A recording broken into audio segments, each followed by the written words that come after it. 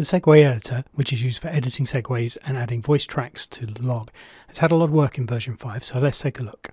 Here we have a layout with the Segue editor on, but because we have dynamic layouts, we can actually create a layout that is specifically for voice tracking and segue editing. So I'm going to go to my layouts menu and load up the voice tracking layout. So here we have a much clearer view of the Segue editor and the log.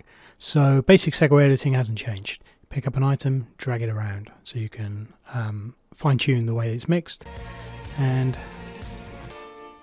listen to the segue. What has changed is you can now dynamically add in envelope edits in here, so you can change the way it's going to work, which is pretty cool.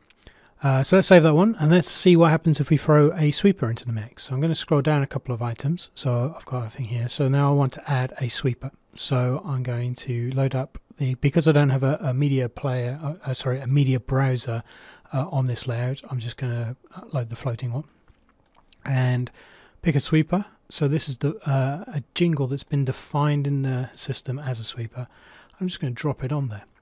So you can see what it's done straight away. It's worked out how to overlay the sweeper embedded into the intro of the song. And depending on how your settings are set, it'll either be set to the beginning of the song or the end of the intro. The interesting thing here is you can see the way that the envelope editing is going to duck the song while the sweeper is playing. And if we move the sweeper along, we can see that the ducking moves along with the sweeper. And because it's a dotted line, that tells us that this is automated, so that hasn't been altered by anyone. If I was to change this to be a little bit more pronounced, we can see it's gone to a solid line now, which indicates that it's going to do exactly as we told it to. If we're happy with that, we can hit the save button and we're sorted. The other thing that we would use the Segue editor for is, of course, voice tracking, and the process for voice tracking hasn't really changed between version 4 and version 5.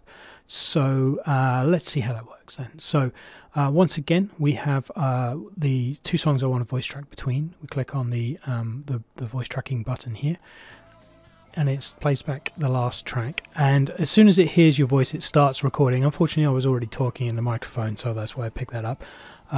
When I'm ready, I can just press the play button on the next item, and when I'm ready, I can stop talking and hit the stop button. And it'll say, do you want to save it? So I say yes. So once again, we can see here that it's put the voice track in. We can see that it's ducked down the volume of the song here and here to accommodate the voice links. So it's pretty useful thing to do. We can reset the volume. So if we mess around with this and then go, oh no, I didn't really want to do that, I can just hit reset the volume and that will reset back to markers. If I'm happy with that voice link, hit save and move on to the next item. And that is segue editing and voice tracking in Myriad 5.